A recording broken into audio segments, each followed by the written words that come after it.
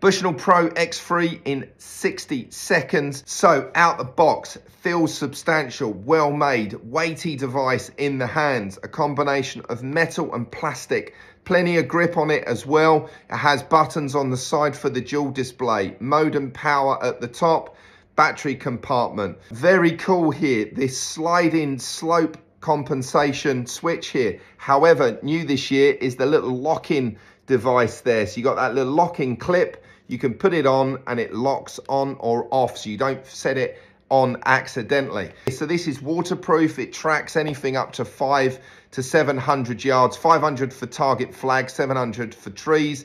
So it has compensations for air pressure and air temperature, which is super cool. It has an app that you can Bluetooth connect to as well. So a super cool premium device. Looking forward to getting this in the bag this year.